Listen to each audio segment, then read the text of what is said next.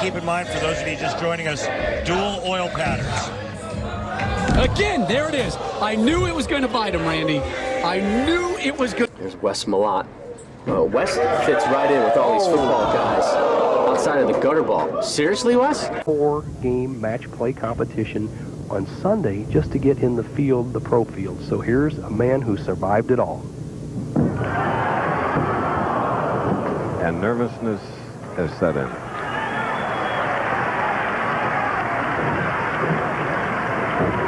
See how far right he's set up. Good look from our crew. Oh, look at that! It went to the channel.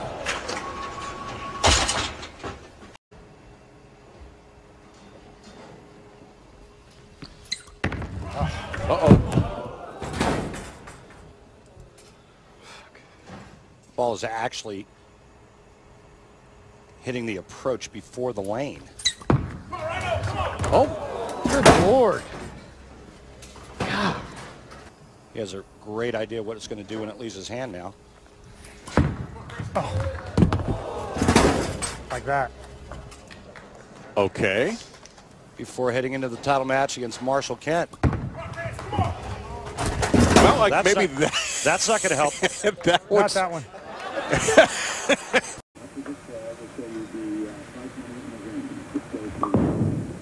Uh-oh, second gutter ball of this match, and look at Holman. He has really got to be hot. I'm sure of that, Jay. And there's 3. Disaster. And the crowd just sitting in shock silence here. It's not over yet.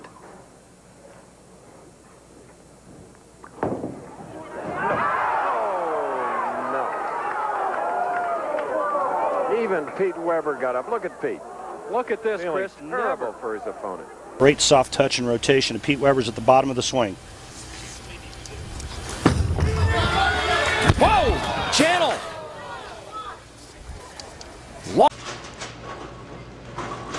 Chris really is in a must-strike situation.